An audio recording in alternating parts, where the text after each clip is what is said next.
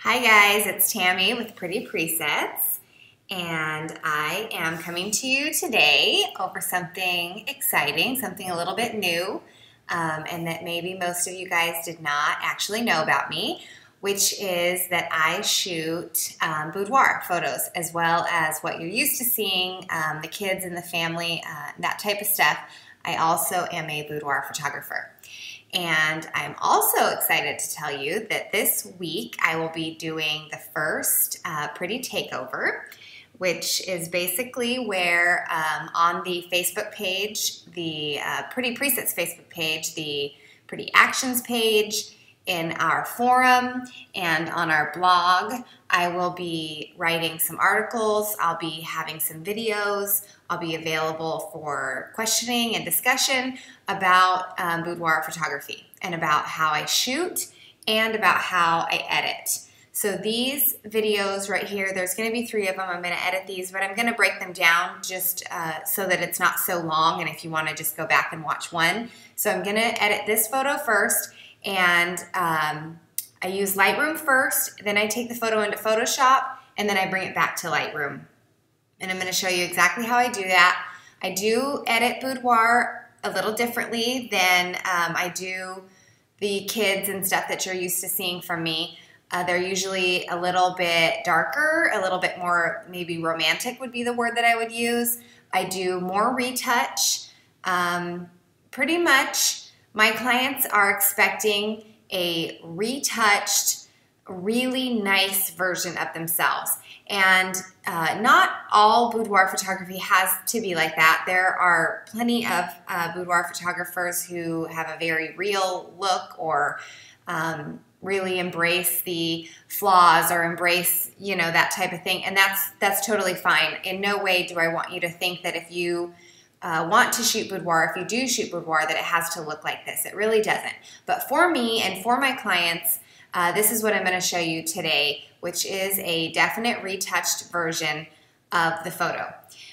So I can really show you the power of Lightroom and Photoshop, and I promise I don't do anything difficult in Photoshop. It is nothing you can't do if you're a beginner with basic understanding in Photoshop. You are not needing an extensive knowledge of Photoshop to follow this tutorial.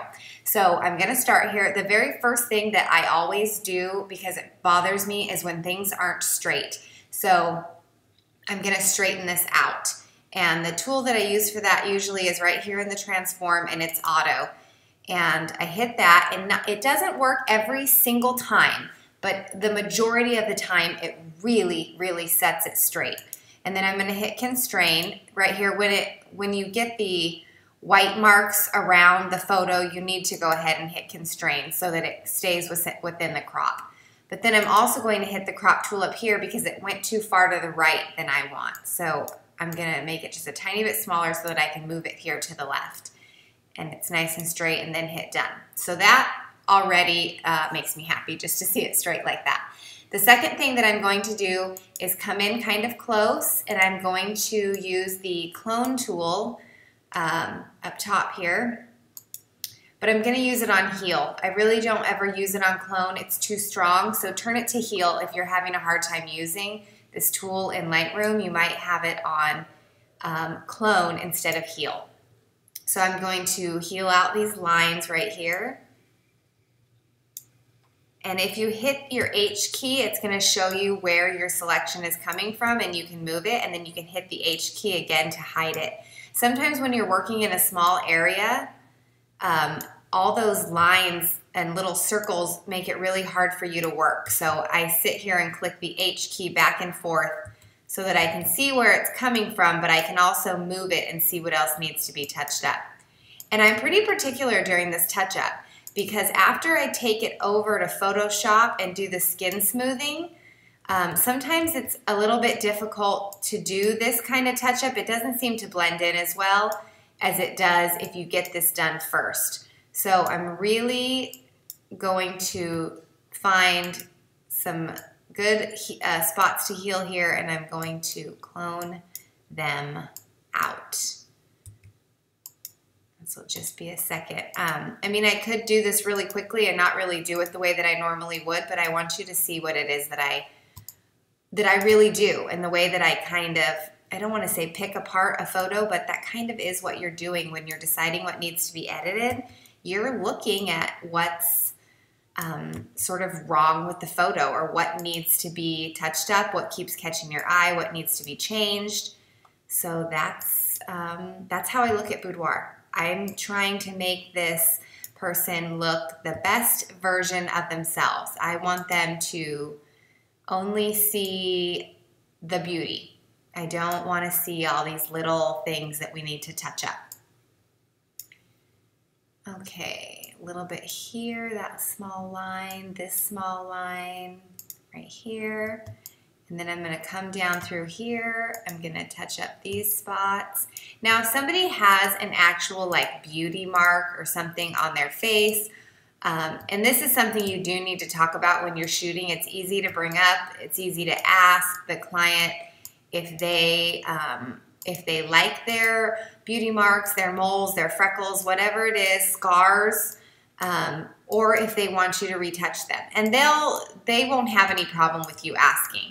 And it's super easy. It'll just take you a moment. And, you know, if you see a scar or something like that, just say, hey, during the editing process, I am able to either, you know, keep this, or I can remove it for you. What do you feel like? How would you feel about me either leaving it or removing it? And they'll tell you no problem. And then you'll know how to go forward in the editing. And when I'm moving my screen around, I'm pushing the space bar, and that brings up my little hand, and that is what makes me able to move the screen around while staying in the tool. Just a little quick thing you might not have known. Okay, I'm going to go back to fit here. And I feel like that looks good. I feel like there's not anything else I need to touch up, so I'm going to hit done. And then I am going to hit Command E. And Command E is going to take me into Photoshop. It automatically sends it from Lightroom into Photoshop. And over here in Photoshop, I am in the Pretty Actions Newborn because I really like the skin smooth in there, and who doesn't want their skin to look smooth as a baby bottom? So that's the preset action. We call them actions in Photoshop. That's the action that I use pretty often over here to smooth out the skin. And it'll run the action here, and then it's going to pop up over here.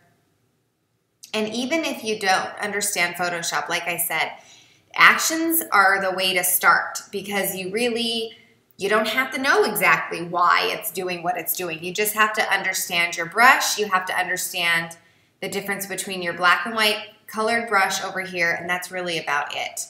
Maybe a little bit about opacity. So right here, anytime you run an action and a file pops up right here, you can open it. And then that means that you can change things within here. One thing I am going to turn off is healthy tone, just because she already has a healthy tone, and I don't want to actually change the tone of her skin.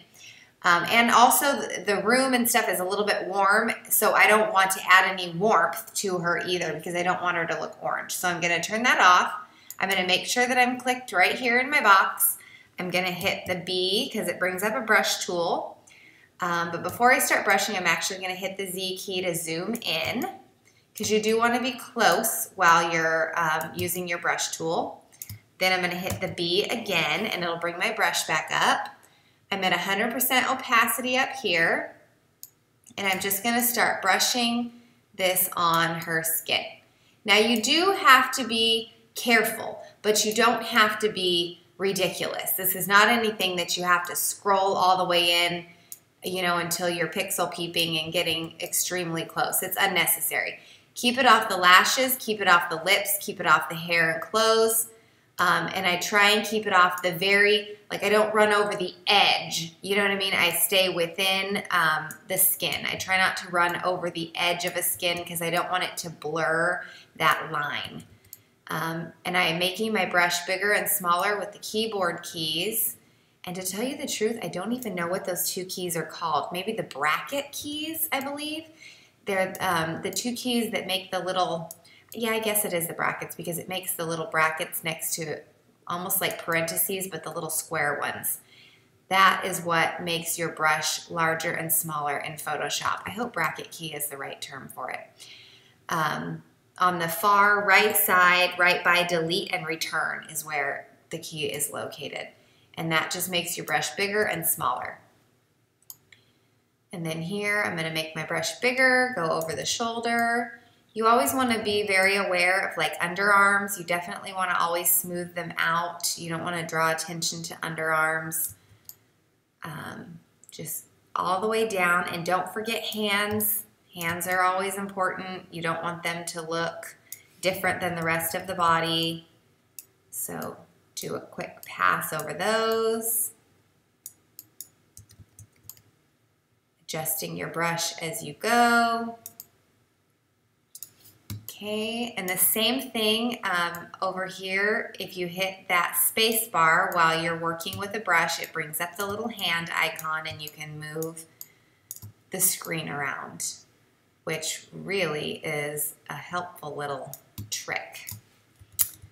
Brush a little smaller, come in here. You really do want to make sure that you're getting all the skin evenly. Even if you think a portion of the skin doesn't really need smoothing, you don't want it to look different in the end when you scroll out. So you really want to get it all brushed the same. And then if something needs more, you can go back and do another layer if something needs extra. And this smoothing is just a nice amount. It's nothing insane. She doesn't look plastic. But like I said, for me, my clients are expecting a retouched image, and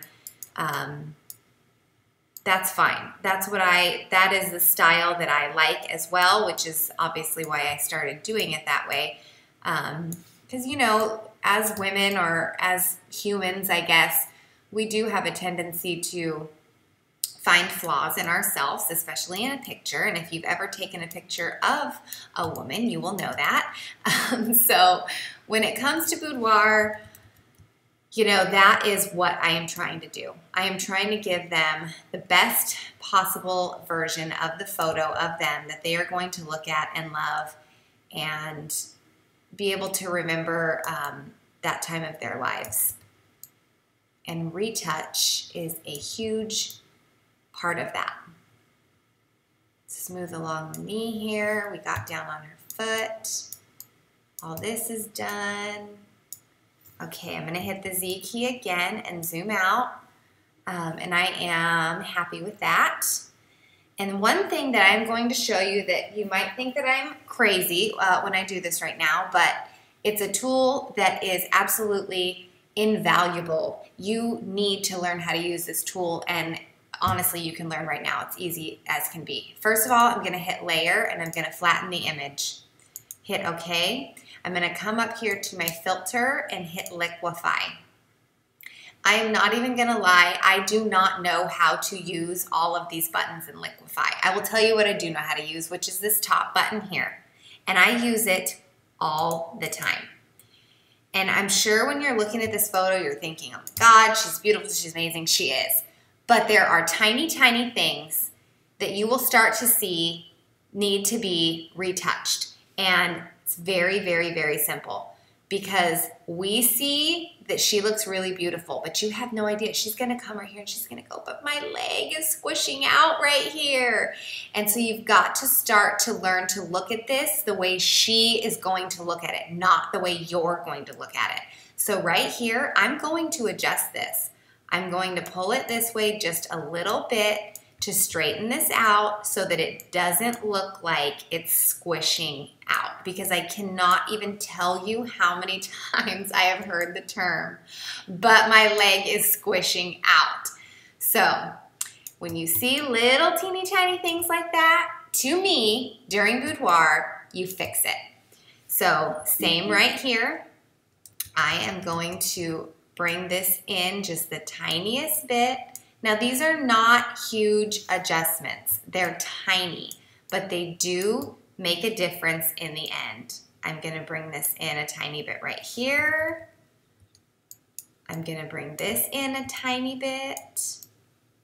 These are all small, small, small adjustments, but overall, they make a difference.